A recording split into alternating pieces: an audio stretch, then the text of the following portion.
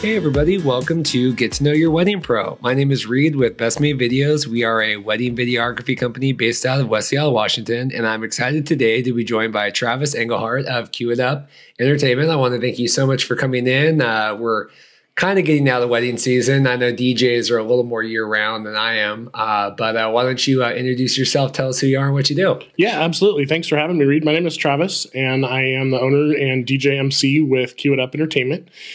Based out of Olympia, Washington, and I help couples with wedding entertainment throughout Western Washington. And so how long have you been doing this? I did my first wedding in 2014. I started DJing in 2013, the bars and clubs, primarily country bar. We kind of been through a couple of those and then got started with weddings the next year. So, I'm sure being a little more down south, you do get a little more, do you feel like you get a little more country stuff down in Olympia and Lacey and kind of that area? I get a little bit of country stuff. Honestly, most of the weddings that I do are more up north, kind of, Tacoma, Seattle area. I've had some, I did one wedding as far north as Bellingham and some around Snohomish area. So I tend to work a little bit further up north, but I do get a little bit of country. Certainly, the barn weddings and some of the backyard weddings and that sort of thing, which are always a good time. Yeah. And so what do you feel like is your selling point that you say, you as a DJ, why do people want to hire you? Where do you kind of excel in that? For me, it's about creating an experience for my couples. I'm definitely not the DJ that just shows up and plays music. I spend a lot of time working with my couples in the planning process and trying to really create a better experience for their couples than just music. I think that people who are entertained throughout the whole event, that it's not just, all formalities and then all of a sudden we want to turn on the music and start a dance party. It's about, removing some of those barriers and creating an experience for their guests and for them that everybody's having fun the whole time. And then we're able to kind of keep that going through the night as we bring the dance party into the equation. So. No, I do think that's a good point. And I think, especially a lot of DJs, like you said, that maybe started in the clubs or the bars, and making that transition, you do have to be a lot more personal, in contact, because it is, a wedding day or whatever, as opposed to like, well, we're just going, it's more than just playing music, right? Yeah, absolutely. I think, when you start out in the bars and the clubs, you have a very clear objective as a DJ there, and that's to get people to drink and to spend money in the bar. Part of that equation is making sure that they're out on the dance floor drinking, out on the dance floor dancing, which really then sort of, makes them want to go grab a drink or whatever. And that's a very different objective from what you're trying to do at a wedding. I'm not trying to sell anything at a wedding. I'm not trying to, I want the dance floor to be busy and packed, but I want people to have a good time. And having a good time isn't necessarily dancing for everybody. There's going to be people there that haven't seen each other in years. You've got grandparents and just extended family that, maybe doesn't see each other very often. And a wedding often can be almost like a family reunion of sorts. And so it's not all about dancing, although for a DJ, obviously, my high is seeing people out on the dance floor reacting to whatever song I'm playing and that sort of thing. So that's important. But yeah, it is a very different world. Yeah, no, and that's a good point too, because I do talk with some DJs sometimes, and they do say like, well, it's like the number of people on the dance floor is equal to like how good of a DJ they are. But that's not necessarily the case. Like you said, you want to really build that whole night, right, of entertainment and people being able to comfortable hanging out and talking, right? Yeah, absolutely. And I think that, that's important, is to make sure that, some DJs, I hear a lot of talk about, having all these speakers and that sort of thing. And really, you want the music loud and all that. And that's not necessarily true. I think it's really important that people are able to have conversations. For example, one of the great things about like historic 1625 in Tacoma, that venue that I was just at recently, with the two separate rooms that they have there, we have dancing and decently loud music going on in one room, and then quieter music, the same music in the other room, where people can still hang out and talk and visit and do that sort of thing. And I've had weddings where, absolutely nobody dances, or you get 3 or 4 people out on the dance floor, a couple of songs, but they really want to hang out around the bonfire or go play the yard games or do that sort of thing. And they're just visiting and they're not a dancing crowd. And I've had weddings where it's an absolute rager on the dance floor all night long and everywhere in between. And, at the end of the night, if the couple leaves and they had a great time, I have some of those weddings where I'm like, man, I just can't get people to dance tonight. you kind of leave almost feeling like you didn't do your job, but at the same time, you get the couple that at the end of the night is super appreciative and they said you did an awesome job, and that's great. That they just weren't as into dancing as maybe even they thought they were.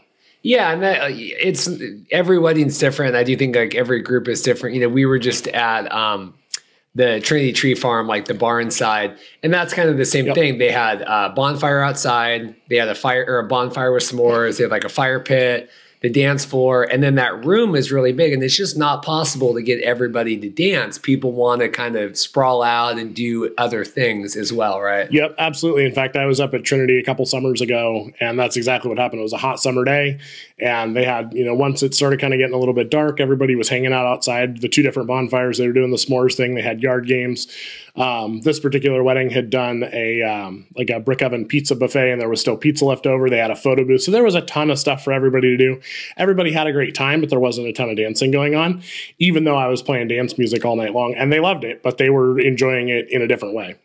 So one thing that was kind of interesting, we were just talking when you got here, was about, really meeting with your couples and doing the walkthroughs and things like that. And I said, well, that to me seems a little different than some of the people I normally talk to, just in terms of like kind of getting a lot of FaceTime with them, with video. Like I said, we don't get as much FaceTime as like the planner, the photographer. So talk about that and kind of your motivation of wanting to make sure you get a lot of like good time with a couple, pre-wedding planning. Yeah, absolutely. I spend quite a bit of time with my couples in planning. In fact, I probably spend more time planning with them than I do on the day of the event. Between working with them, not necessarily with them specifically, but with my couples, we meet at least a couple of times before the wedding. Usually, at this point, I'm trying to meet with them about 3 or 4 months before the wedding. Before that, they're going to fill out a pretty brief planning form. Most of it is pretty much just informational. I want to know who their other wedding vendors are so that I can coordinate and communicate with them and kind of start that process, because we are working together as a team, and that's really important to me. And I ask them about, who the different players are in their family, who the parents are, their siblings, who's in the wedding party, and that sort of thing. I tend to reach out to the parents and or people in the wedding party, anybody who's giving speeches or toasts, and work with them a little bit or try and kind of provide them some tips. In fact, one of my favorite parts of a wedding, believe it or not, is toasts. Good toasts. That's important. Factor there, but that's kind of an important part for me. So I want that part of the reception to be as good as it can be, and so I try to kind of help with that process. But then there are some other questions. A lot of them tend to be more ceremony related on my planning form, because most of the planning that I'm going to do with my couple, as far as all the details of the day, is going to happen in person. When we get together, we're going to get together for 2 or maybe 3 hours and really go over their day from top to bottom. And depending on how much work they've done ahead of time, as far as going through some of my planning materials and learning about some of the formalities and how different things in the wedding go, that kind of basic details of their day and how things are going to go can either go really quick, or we can spend most of our time there. And if they happen to spend some time before we meet learning about some of those formalities, then we end up being able to spend a bulk of that meeting working on ways to personalize their reception, rather than kind of working over some of the basic details. So the other thing I was going to say, when you do kind of that pre-planning, is I think a lot of that stuff, it's always hard to me. And like, I think even today I saw online, someone's trying to figure out a way to do the wedding without a DJ or low budget, all this stuff.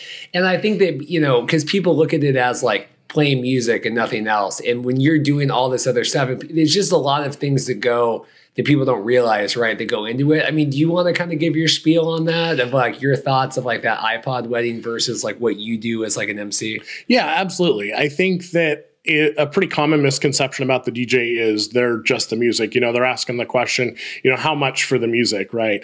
And I think, like I said, I really think that's one of the biggest misconceptions out there, is the DJ really is just the music.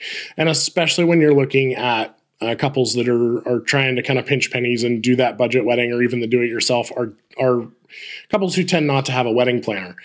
And there's nothing wrong with that. In fact, a lot of the couples that I work with don't hire a wedding planner, but that's partly because once they hire me, they feel like they can handle a lot of the decor stuff, or the kind of prep work for the wedding and then sort of leave the entertainment portion up to me. a DJ really can make or break your wedding. And that's not me trying to sit here and sell you on a DJ, but I think that there's so much that goes into the wedding and making the day run smoothly and putting that timeline together and just, the flow of the day. A lot of the couples that come to me, they say they want to have fun, they want people to dance, and that's all well and good. But the biggest thing they come is they want to be able to relax, they want to be able to enjoy their day, and they want it to flow smoothly. It's super easy for your guests to recognize a wedding that is not flowing at all. And if people aren't having fun up until, dancing time, you get through dinner and all that stuff, then that's kind of like, all right, well, maybe it's time for us to kind of head out of here. And I hear all the time about people that have weddings where, they have their ceremony and some drinks and then they have dinner and then everybody just kind of leaves rather than staying and hanging out and having a good time. And like I said, that good time doesn't necessarily mean that they're dancing, although as a DJ, that's what I want them to do. But people are there and hanging out. One of my biggest things that I talk with my couples about is we want to make sure that your guests are there with you to party all night long for the entire length of your event rather than checking out after dinner or the cake cutting or whatever. So, yeah, I mean, someone needs to be in charge of that kind of day of execution, and it should not have to be, you as the DJ, but if they don't have a planner and they don't have a DJ, like you said, someone needs to be in charge of that. And I just talked, I think the podcast I recorded last week about, we just had a wedding where, there wasn't a planner and the DJ was like a friend kind of thing. And so me and the photographer spent a lot of time that day, like doing things like you would be doing. Okay, hey, we're getting ready for toast. Let's go talk to this person. And so not only is that, stressing us out, the couple out, we're having these discussions that don't need to be had, but then we're not doing our job either, right? Because we're busy trying to figure out like, okay, now where's grandma so we can do this versus like trying to film stuff or take photos. And it's just someone has to be in charge of that. Yeah, absolutely. I think that, what you're going to find is as you start eliminating vendors from the equation, that sort of coordination portion of the day is going to kind of roll downhill and somebody's going to have to pick up that ball or just nothing's going to happen, right? The bride and the groom on their wedding day are not looking at a clock. They are not paying attention to what's going on. I've even had couples where I've really had to sort of corral them into, okay, like we need to keep this moving. Like, no, come back inside. We got to get your first dance done. Like we don't have a break here. Like, let's get through these like 2 or 3 formalities and then we can move on and you can just mingle and hang out and do whatever. But yeah, those things roll downhill. So if you don't have a planner, your DJ is probably the next one that's going to take charge of that. And we're even if you have a planner, if you work with me, we absolutely take charge of your day from essentially the beginning of your ceremony through the end of the night, short of your send off. If you're doing that, I usually leave that one up to a planner or a photographer to kind of help coordinate that because that's really kind of what they tend to, they want to get that shot of your sparkler send off or whatever you're doing. But, between the last song of the night and the beginning of your ceremony, we're pretty much running the day. We're the ones that are, most upfront and visible. We've got the microphone. And so, we're the one that are it's our job to sort of guide your guests. If you don't have that person, then somebody else is going to have to do it. And maybe that's a family member, or maybe it's your photographer. All your wedding vendors know kind of how your day should flow. And, for them to do their job, they need those things to happen. If you don't have a DJ and you don't have a planner and you've got a photographer, a videographer there, obviously they know, hey, like you need to have a first dance, you need to have this or that. And so they're going to have to kind of walk you through those things. But that takes away, like you said, Reed, from being able to do their job, which is to capture that day. So you really do want to have somebody in charge.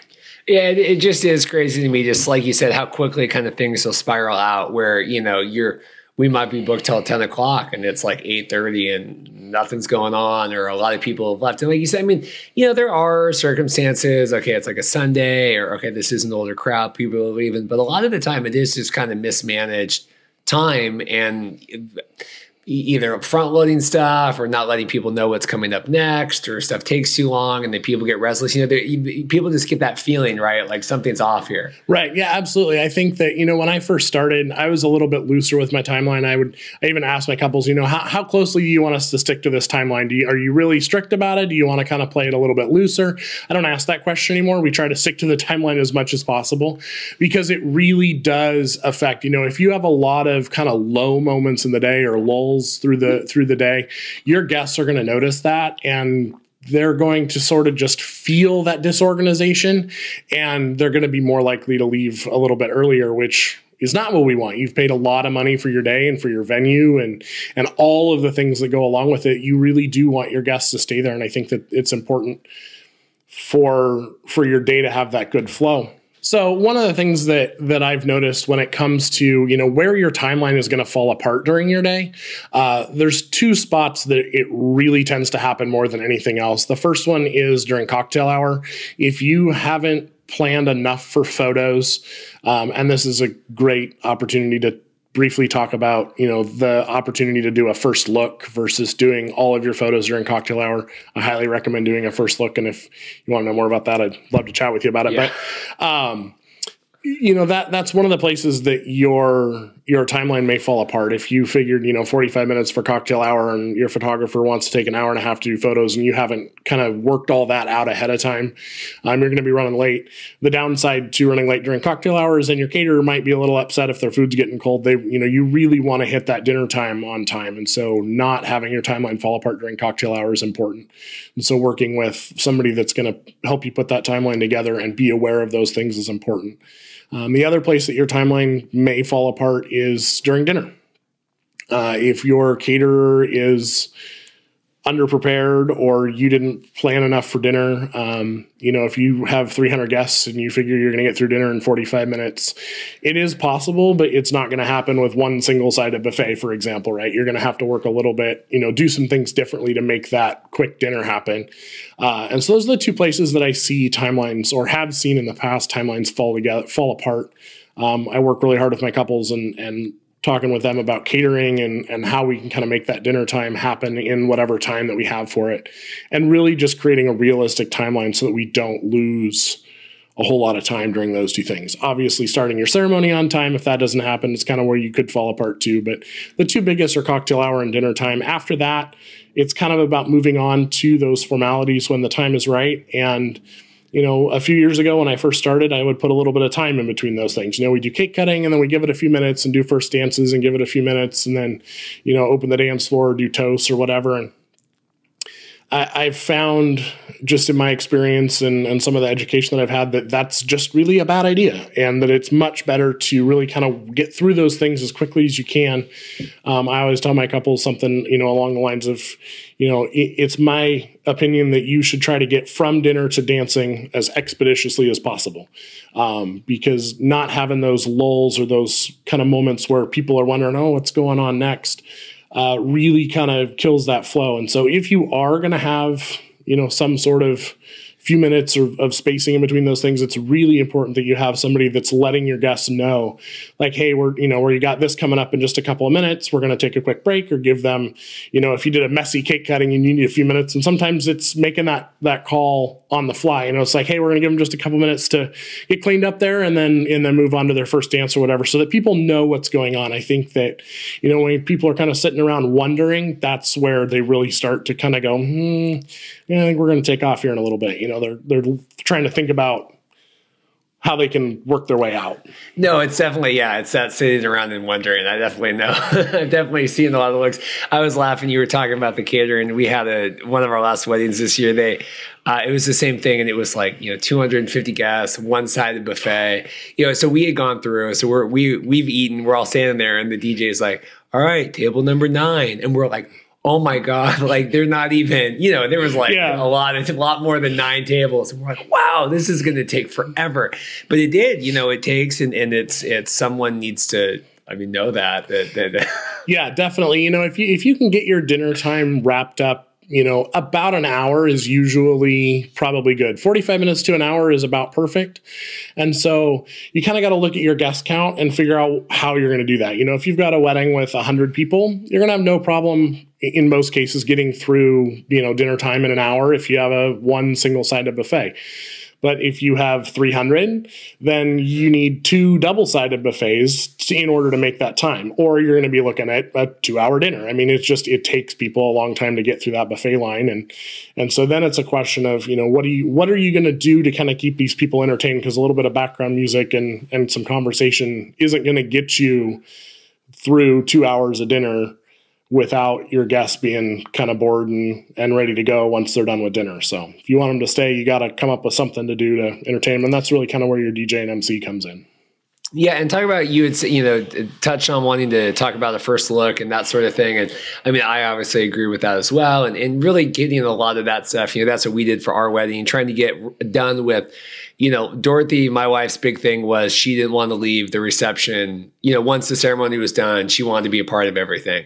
And so we did the first look and family. I mean, everything. I mean, we were like 4 hours ahead. We started, because that was so important to her to be a part of that. Talk about from, your perspective as a DJ and that whole kind of debate. Yeah, definitely. So when I first started, I was a little bit more of a traditionalist. I like to say that I've kind of learned a little bit about why traditions maybe aren't necessarily the best way anymore. But, I used to sort of encourage my couples to, if you really like the tradition, then go ahead and do he doesn't see her until she walks down the aisle for the first time thing. But from the perspective of your timeline and your experience and your guests, and even for you, I think that the first look really is a good idea. There's for that tradition, I'll kind of speak to that first. I think that, from my perspective and what I've seen, when the bride walks down the aisle for the first time, and if that's the first time that he's seeing her, that can be a really cool moment, but it can also be a little overwhelming. It can also be the situation, in most cases, when the bride walks down the aisle, all of your guests are going to stand. And that's really sort of going to block that view a little bit. Especially if the groom is not standing, up on a podium or up higher on a stage or something like that. And so there's a little bit lost in that moment. I think that you can have that special he sees her for the first time moment privately. And I think you'll get more out of that moment that way. But from the perspective of your guests, I think it allows them to not have to go through a long cocktail hour. If you're going to have, 45 minutes or an hour for drinks and appetizers and visiting and that sort of thing, and then turn around and have an hour to an hour and a half of dinner where it's basically drinks and waiting for food and hanging around and having conversation, you've really got a lot of that time anyway.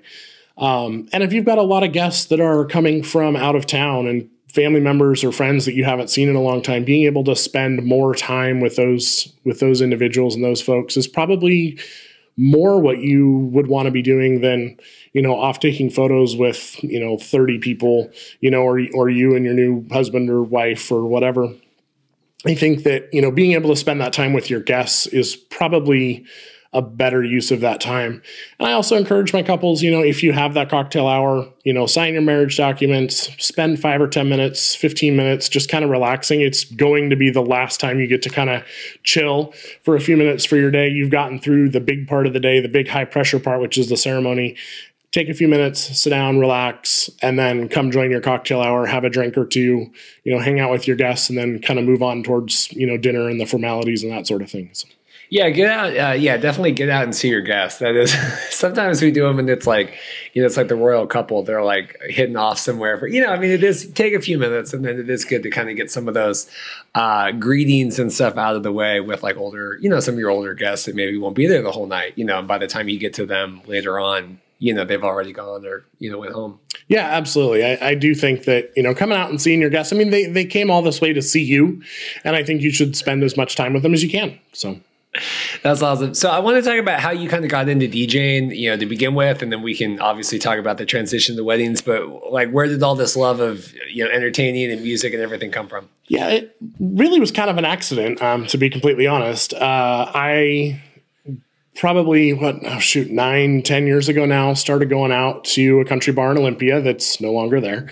And I went there and hung out, and then I learned how to dance and really was kind of more in that realm than anything else. But I also happened to live close to it. And so my house sort of became the pregame spot. And so everybody would kind of come over and we'd hang out and have a couple drinks before we walked down to the bar. And so during that time I was always having friends telling me, hey man, you're always making great playlists. And they had several opportunities come open to where they were looking for, like a fill-in DJ and that sort of thing. And so I applied a couple of times and they finally gave me a chance and kind of taught me what I was doing. And so that was sort of how I got into the bar scene. And I was there I worked there for probably 6 months or so before I moved on to another bar up in Kent, which is also no longer there. It's moved and it's a whole other episode probably. And then when that bar closed, that's when I ended up at Steel Creek in Tacoma, where I'm currently at most Saturdays at this point. When I don't have weddings or events going on. But that was kind of how I got into it. And then, as far as the transition into weddings, that was really a surprise. In fact, when I first started DJing, my dad asked me, he's like, so are you going to get into weddings? And I was like, no, absolutely not. I don't have a clue what I'm doing. I have no interest in doing weddings whatsoever. And now I wouldn't trade it for the world. It's my favorite thing to do. In fact, with my company, I focus on weddings. I will do other types of events, birthday parties, corporate events, but I do maybe one or two of those a year. And then everything else that I do is weddings. So what is it about the weddings that you enjoy? And what was it like? Cause I was someone that had no idea any of that stuff. And I showed up at my first, similar. So talk about, what is it about weddings you like? And then what was that kind of entering this new world like? Yeah, I love a lot of things about weddings. From the DJ perspective, from the MC perspective, I like the structure. That's really, I think, why I like weddings over other types of events. There's really sort of a clear path as far as what the goal and objective is. We have a ceremony, you have a dinner, you're probably going to have, formalities like toast, cake cutting, first dances. You may have some other activities and things like that. And then, we kind of move towards a dancing portion of the evening. So there's a definite structure there. And with my couples, we'll rearrange that structure or add or eliminate things. I always kind of try and create an event that really speaks to them, that's true to them. And so for a lot of couples, things like, bouquet and garter kind of go out the window. That one's one that we hardly ever do anymore, as far as formalities go. Cake cutting is probably going to be the next one to go. I see it sort of waning as it is. But for me, what I really like about weddings is the emotion of the day. I love when I can kind of elicit emotions from my clients or their family members, and whether that's laughter or tears or remembering. I love anything that I can do to help kind of create those moments. And sometimes that's things like including their vows with their first dance. Sometimes it's reaching out to that grandparent who wasn't going to be able to make the wedding because they lived in another part of the country and traveling just wasn't going to happen, and being able to get a recorded message from them and play that at the wedding as a surprise for my couples. Or some sort of, doing like a grand finale at the end of the night with some of the clips from their toast, and doing those sort of things that really are a little extra that can bring a lot of emotion into the day. Those are the types of things that I like to do. And like I said before, my favorite part of the wedding day is toast, good toast. And I've had a lot of times where, the parents, they have such a close relationship with their son or daughter that's getting married that day. And some of the stories that they tell for the couples that I've spent quite a bit of time working with in planning and preparation, up to that day, to learn a little bit more about them growing up and that sort of thing during the toast is I enjoy that. And sometimes, that'll even bring a little tear to your eye as you're listening to some of those stories. I've had, fathers that I had one of my first weddings that I did, the dad, the father of the bride, when his daughter was little, he would always sing her a song when she was in the bathtub, and he sang that song to her at the wedding. And that was just like one of those moments like, oh my God. I had just recently a maid of honor that rewrote the lyrics to the Frozen song and sang those to the couple as part of her toast. And that was something that, because I reached out to her ahead of time, she then was comfortable, saying, hey, I've done this thing. Can you bring the karaoke track for this so that I have the music in the background? And so that was one of those things that a DJ that's just going to show up and play music isn't going to be prepared for. But by asking those questions and reaching out to those people, I'm able to help create those moments that just make that day all that more unforgettable. Yeah, it seems like a lot of the we just had a lot of weddings this summer where, the DJ, if anybody, was kind of that referral vendor that, one of, the best man had the DJ or whatever. And so they came back and it's so great to, especially like you said, during the toast, really kind of see that camaraderie of like, all right, Bill, like it's get up here, and the DJ already kind of knows some of this, or like you said, have done a lot of that reaching out. It does really, I think, help make people feel comfortable, because it is really nerve wracking to like get up there and give a toast. But I think if like you feel like, the DJ, or they've, like you said, done a lot of that work, then maybe you feel a little more comfortable getting up there and doing something. Yeah, definitely. One of the things that I sort of make my couples do, although it's never really a challenge, is to make sure that they talk to everyone that's going to be speaking, and make sure that person not only knows that they are giving a toast, but is also comfortable with it. And then I have my couples do that before I even reach out to them. I do not want to be the person that delivers that, oh, I'm giving a speech today. Okay. Or, next month or whatever. So I always have my couples reach out to them in advance, and if they say, yeah, we're not going to have the dads aren't going to speak. It's just going to be the best man and the maid of honor. I go, have you talked to your dad about that? Like, is he okay with that? Does he not want to speak? Or, because sometimes dads will absolutely expect that they're going to be able to get a toast or get to give a toast. And if you've eliminated that from the timeline and they're not aware of it, that could be a bad surprise. And so those are the questions that we want to talk about. The same thing goes for couples that choose not to do like a father-daughter dance or a mother-son dance. And that happens, sometimes they just don't have that relationship with their parents, or their parents just don't want to do the dance or whatever. But I always, if we're going to start eliminating things that affect other people, we always want to have that conversation about, does that person know? Are they okay with that? So that we don't have anybody that's got a surprise or is feeling left out on the day of.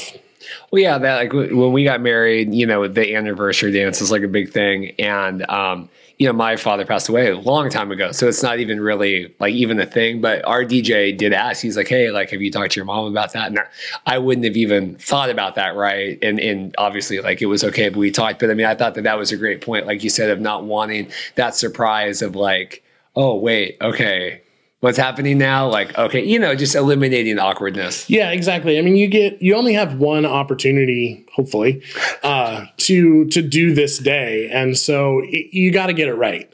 And I think that sometimes couples may get too focused on, and that can be easy to do when you're working with me, because I'm spend a lot of time talking about the guest experience and doing things that are, things to kind of keep things moving along, or sometimes go a little quicker than, maybe a relaxed pace on some things. And for some things, a relaxed pace is good, but for some things, it's better to move a little quicker. And so we spend a lot of time talking about what's going to be good for your guests overall.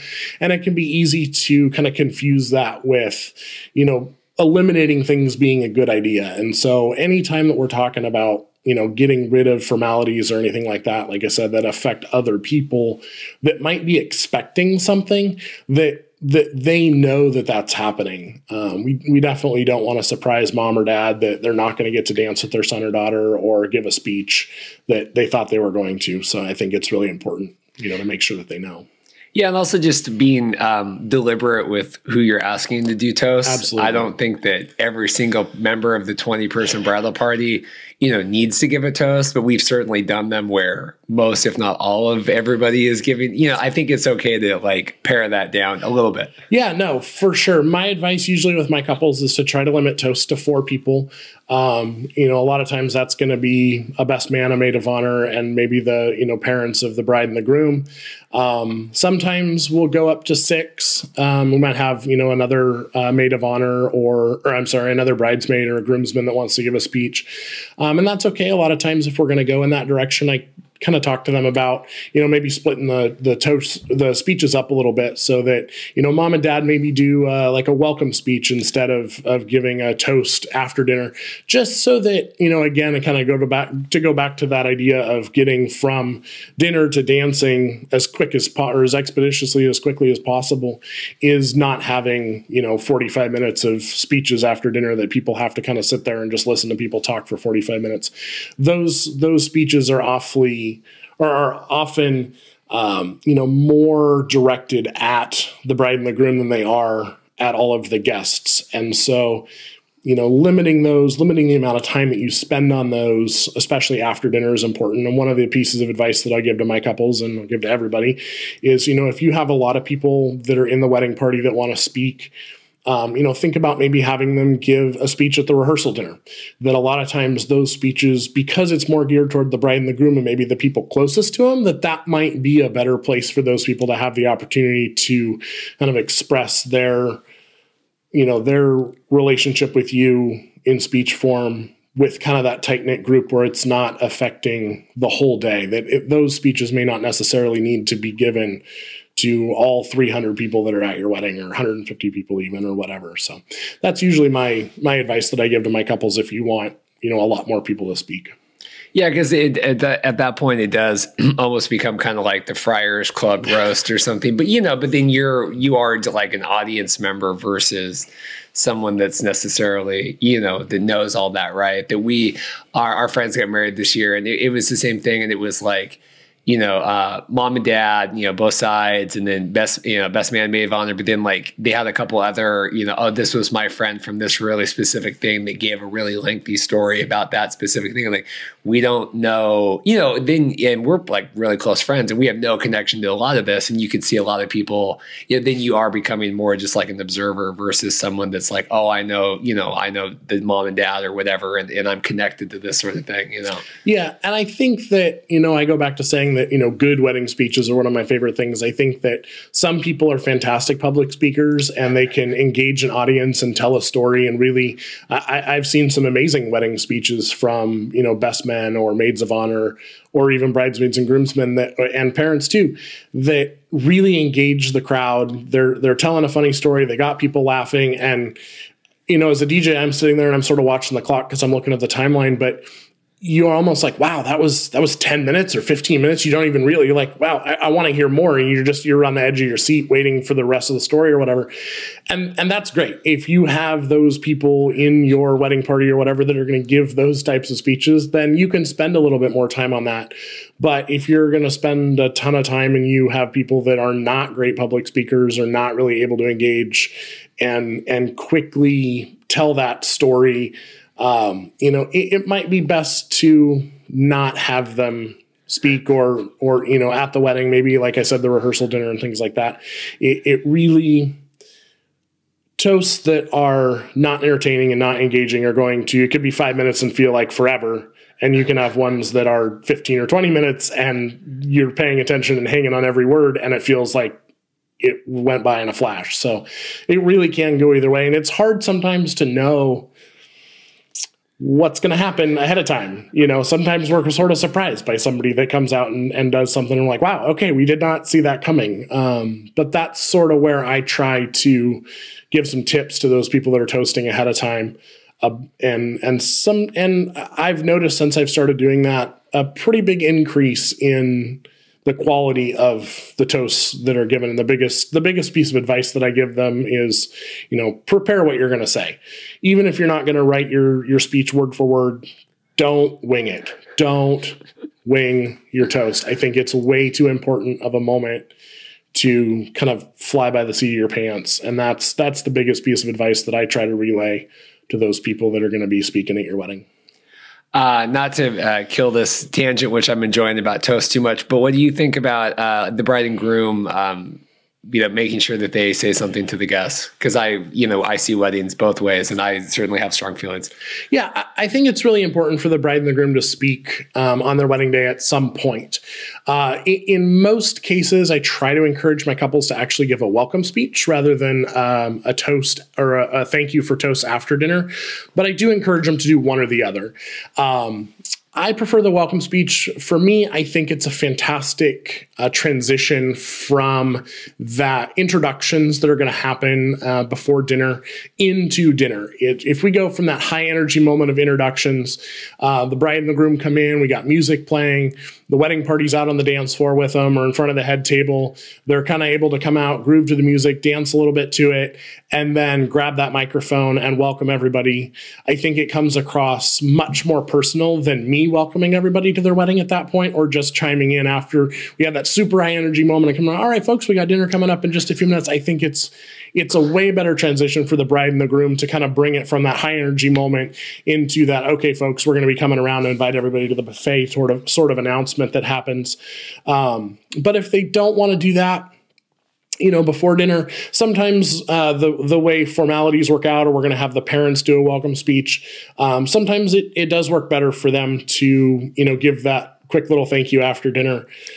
And sometimes it's based on, the venue and the logistics of it. For example, coming back to, and I hate to I don't hate to, but to speak to one specific venue quite a bit here, historic 1625 in Tacoma, with things in two different rooms.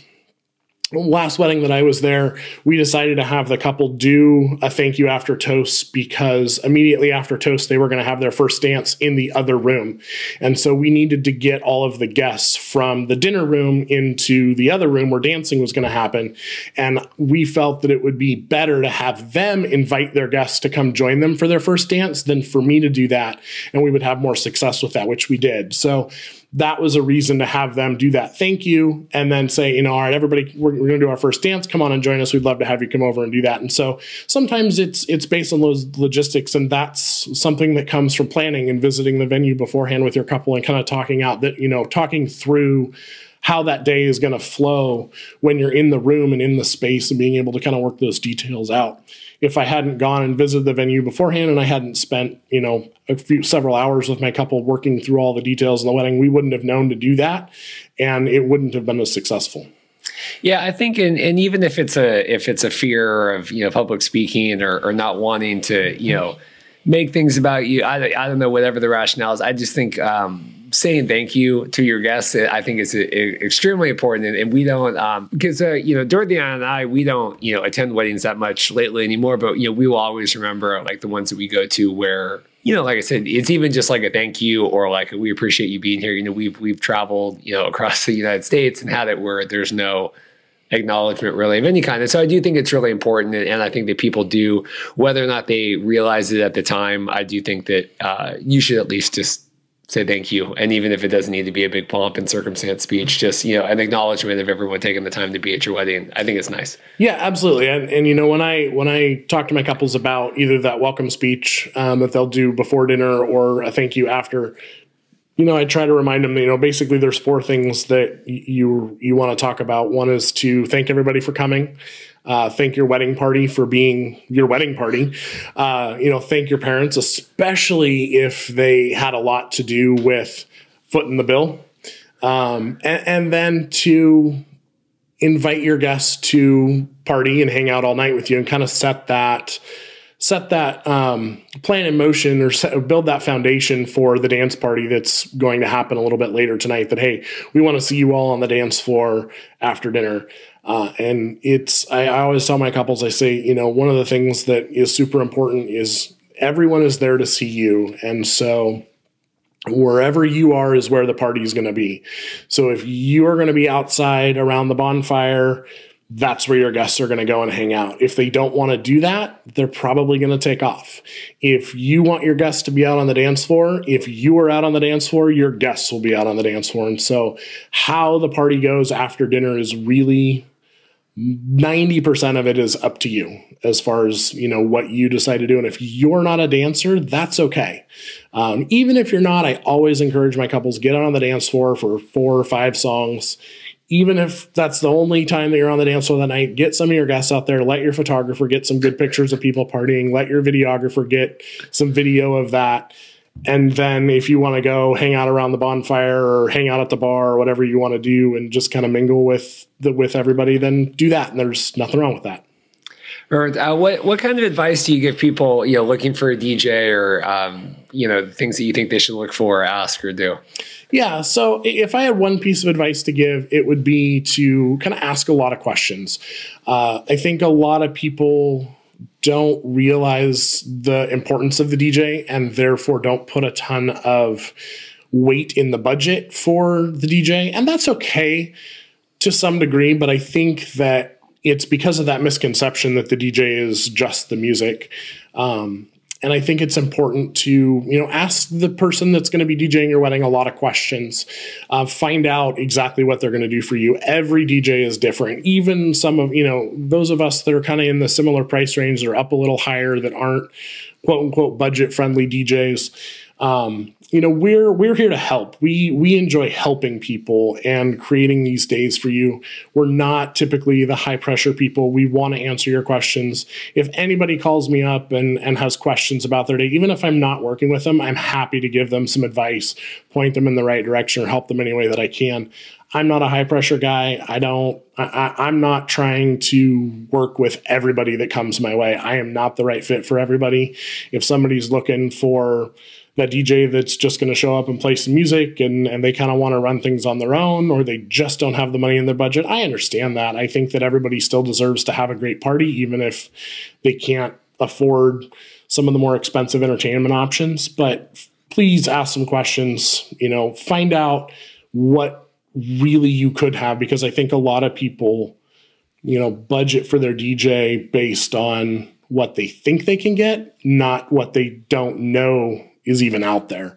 And I think that for some people, they would have, if they had the opportunity to go back and make that decision again, if they, visit or attend another wedding where they see something like, man, I wish we could have had that at our wedding. You could have maybe, but you got to ask the questions and really learn about it. Yeah, I think just also, like you said, asking questions and figure that. I mean, I always tell people, we're happy to chat. Maybe we'll be out of budget. Maybe we'll know somebody that's in budget. Maybe someone can customize something. But just, I think when people post or whatever and they say like, hey, so we just figured out we have $650 or whatever, and what can I get? You are going to get a lot of people that are willing to just work and just want the money versus someone that, maybe we could cut some things out or refer somebody, or is it an off day? Is it this? Is that, trying to figure this stuff out or answer questions of what do you need and what don't you need versus like just putting that monetary value on it of like, well, this is the change I had on my couch that's left over for this. What will that get me? Versus like, well, this is what I want, but this is what I have. How can we kind of meet in the middle? I think it's just approaching it kind of that different way. Yeah, absolutely. I think a lot of people enter into kind of the budget making process for their wedding without enough information. And I think that, every wedding vendor is going to tell you that they're the most important vendor of the day, right? Maybe. And to some degree, I think they're all right. I think that every wedding vendor that you decide to have on your team, every different type of vendor is absolutely important. I think that which one's most important to you is a matter of priorities. If, your wedding video is the most important part of your day, then you need to hire a videographer that's going to deliver you exactly what you're looking for. If photos of your day are the most important part, then I think you need to spend your money on the photographer. If you think that the food at the wedding is the most important part, then you should spend it on the catering. And if the entertainment is the most important part to you, then I think that you need to really drill down on, how you're going to get that experience from the entertainment perspective and what's going to go into that. And remembering that it's not just the music necessarily. There really is a lot more that goes into it. And for me, I didn't get into DJing weddings to do the money. I mean, my first wedding was $350 and they got exactly what they paid for. I think that, now I'm definitely not $350, but I think that the value that I deliver is in line with what I charge. And my couples tend to agree with that, especially after the fact that they're like, we got way more than we paid for, But it's about creating that experience and those emotions and doing those little extra things and spending that time in planning. I really get to know my couples, and that helps me to give them a better experience because I just know them better. Yeah, and I think also, like you said, where everyone does think that, you know, what they do is the most important. But I do think that vendors do also realize that people do have preferences, right? Like I know that there's some weddings that I'm at where we are a very high priority or we're not as much a priority. And I think that like we're professionals and we get that. And like I'm sure you get that, you know, I think we all do, where it's like, we're here to do it, but obviously, you know, the other things are more important or this or that. You know, we just have one Friday and, you know, they just wanted like the ceremony and some of the speeches. And so, you know, I get that. And so I'm going to defer to the photographer a lot on what they want to do because, you know, you kind of recognize where you are kind of in the scheme of things that day versus like, well, this is my show no matter what. I don't think a lot of people that are doing this full time feel that way, I hope. You know? Yeah, absolutely. I think, you know, for me, you know, the couples that I work with are ones that place a high value on the entertainment for the day, the flow of the day, the music, kind of everything that is related to the entertainment. Those are the couples that I attract. Those are the couples that I work with.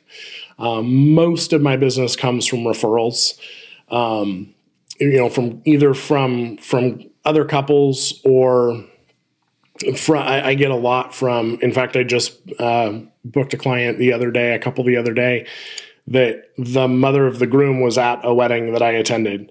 And I think that she was a big part of why that particular couple went with me, because they placed a high value on the entertainment and the MC side, even more so, I think, than the music, although that's important to them too. And so we're going to deliver everything to them as far as, you know, creating that experience for their guests, plus having a great dance party at the end of the night. Perfect. Well, I think this has been great. I really appreciate you coming in, and I'm glad we could kind of connect and get this set up. Yeah, absolutely. If people want to learn more about you and your services and check you out, where would you have them go? Yeah, you can visit my website. It's cueitupentertainment.com. You can find me on Facebook or Instagram at cueituptravis. And I will be at the Seattle Wedding Show in January as well. Well, perfect. We'll have to connect there again. Yeah. We'll be bumming around. For sure. Thank you so much. This has been another episode of Get to Know Your Wedding Pro. If you are like Travis and you are interested in coming on the podcast, you can go to www.bestmadevideos.com/podcast guest. And that's a nice, easy questionnaire to fill out to kind of get you in the system, hopefully. Yeah, definitely. Awesome. Thanks again. And check back next week for another wedding vendor interview. Thanks so much.